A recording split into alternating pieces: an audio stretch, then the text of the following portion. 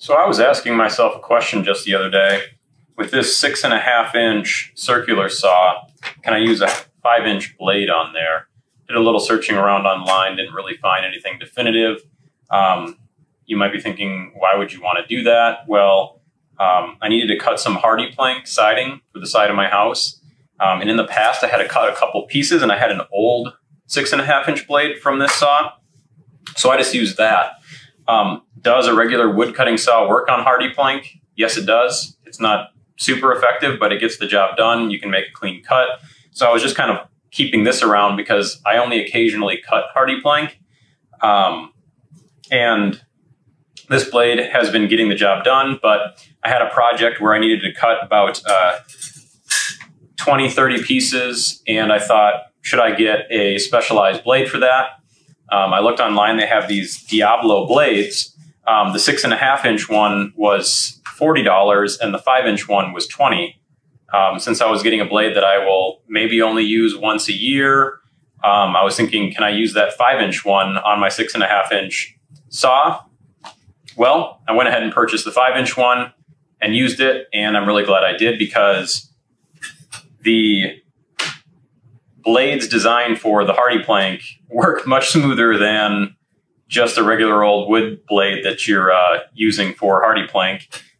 It's much easier if you're trying to get a really clean cut or trim something up. Not necessarily recommending against using just a regular wood blade if you have an old one laying around and you only need to make 1 or 2 cuts. But if you want to have a regular blade dedicated to cutting HardiePlank, these Diablo blades are really nice. And after cutting, I think I probably cut about 20 pieces, maybe more. The blade is still cutting like new.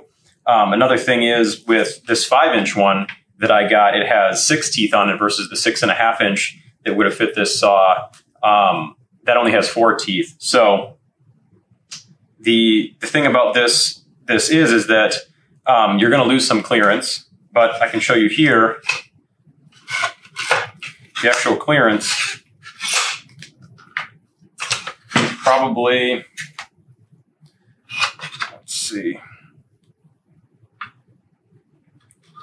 So you're probably going to get about 1 3/4 inches of clearance, which is plenty for most of cutting for HardiePlank. So obviously the siding pieces, they're about 1/4 inch thick, so this blade is just fine for that.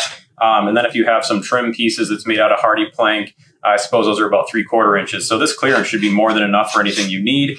I'm not necessarily saying never buy the 6.5-inch, only run a 5-inch on the 6.5-inch saw. But if you're like me, where you really don't cut a lot of HardiePlank and you want to save yourself $20, I can confirm that you can put the 5-inch blade on your 6.5-inch circular saw. It cuts really nice, and then you can have a dedicated blade.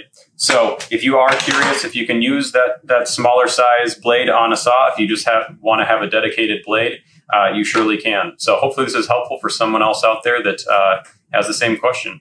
Thanks.